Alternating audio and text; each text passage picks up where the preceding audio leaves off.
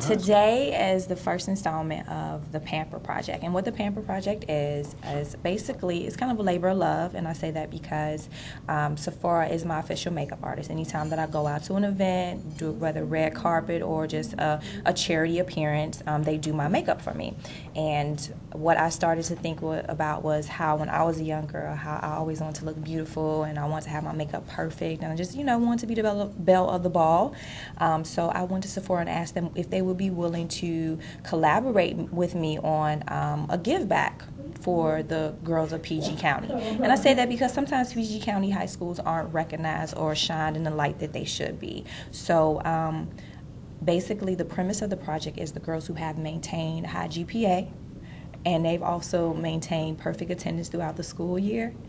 I wanted to be able to reward them, because what I always go back to is that sometimes being the smartest girl doesn't always mean you're the most popular, and it's not. Sometimes you want to hide the fact that you are intelligent because of fear of not being fitting in.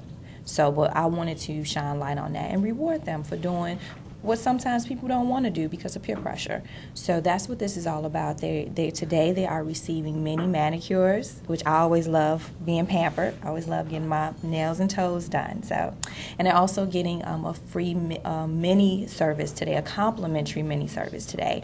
And basically with that, also, along with that, Sephora has donated gift bags, and in their gift bag, they're going to have a certificate to come into the actual store and get a full makeover. So I'm really excited about it. I hope the girls are. There's nothing like having your makeup done and having your nails done and feeling like you're the flyest chick in the room. So that's what this is all about today. I'm from Sephora's Touch Salon in Suitland, Maryland, 2000 Spalding Avenue, Suite A. Today I'm doing a mini manicure with some Sally Henson nail effects. We have lace. Fishnet is always a favorite. And nude, which works great with anything. Lots of clear polish.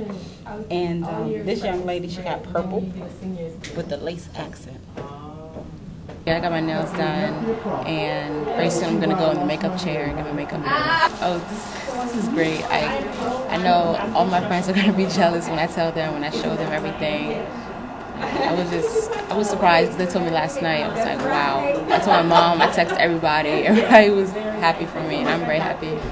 This is our first of 3 high school visits. Our next school that we're planning on going to is Wise High School, also a PG County school, and more than likely the last school will be Bladensburg High School. So I'm looking forward to it. Hopefully, as someone mentioned, I wasn't even thinking that far ahead, but who knows? Maybe next year this can be even bigger and better. I'll have a bigger and better budget, and Sephora and other companies will hopefully be willing to donate a little bit more, and we could do 10, 20 of the top girls at all the schools, have a major team. So I'm a type of person that loves to dream big, so who knows? But if you would like more information on all of the activities and events and appearances that I have going on and just some of the other initiatives, you can always check me out, Facebook at Miss Maryland United States 2011, Tiff Parker. And then I just started a new Facebook page called What's Miss Maryland Wearing? So it gives kind of an insight on what it takes to